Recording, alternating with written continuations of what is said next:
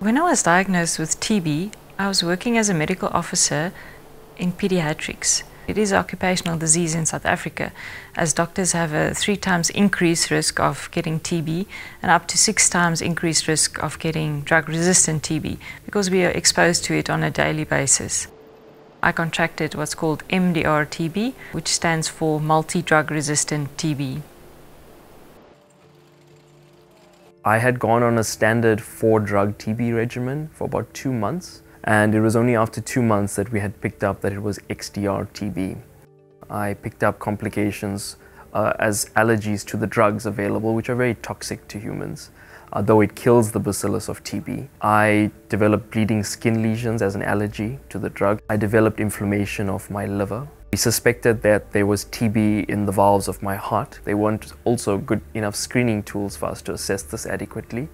And so I had a chemotherapy catheter inserted just above my heart to receive IV medication. And that subsequently became septic.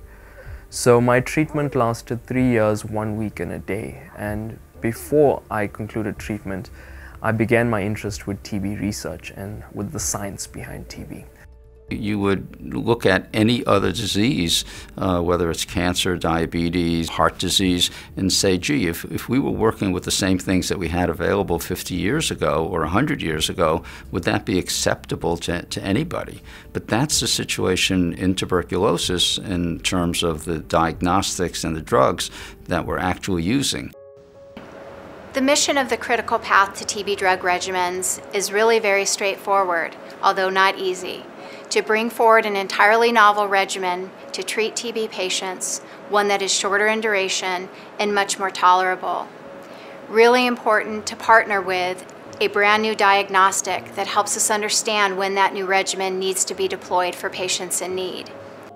The TB PACS Clinical Aggregation Trial Platform is a partnership with the Critical Path Institute and the World Health Organization TDR Research Unit to make available 3 large phase 3 clinical trials, all of which contained quinolones as part of the drug regimens. There were essentially 3 big clinical trials that tried to shorten the treatment of tuberculosis without succeeding. But once you put all this data together, you get a much higher statistical power that would allow us to understand how much we can shorten the drug regimens and in what way we can measure the way this process is in the clinical trials themselves.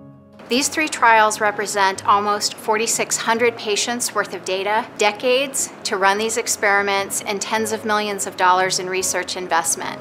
In March of this year, the TB PACS program, the Data Collaboration Center, went live. These 3 aggregated data sets were made available to qualified researchers. Since that time, 23 different research institutions have applied for access, and to date, 16 different research organizations are driving unique research that was only made possible through the use and access of these aggregated data sets. If you're interested in contributing your data to TB PACS for broader public accessibility, I would be happy to talk to you about how this can be accomplished, how we will protect your data, and how I think it might elevate the work that you've already done.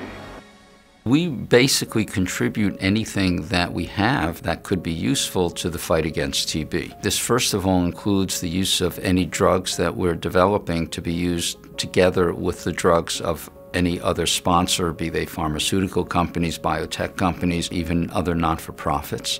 So we contribute not only the willingness, but the leadership in terms of providing a common platform to put these drugs together, to test them together preclinically before they even are ready to be put into patients.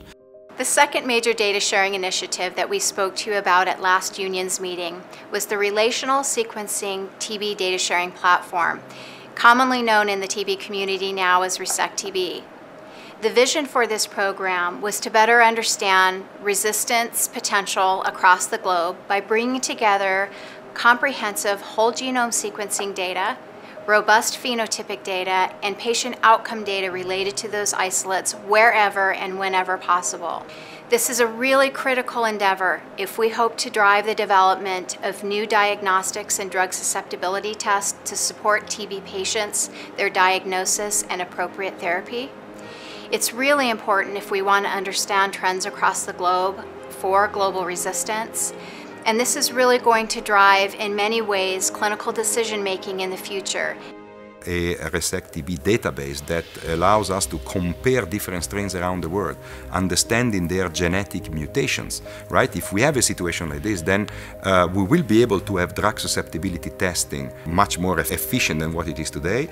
As a result, we will have then the possibility of detecting immediately that presence of resistance to 1 or 2 or 3 drugs and redesign the regimens. Not only using the old drugs, but perhaps redesigning regimens using new drugs and knowing exactly the type of bacillus we are dealing with.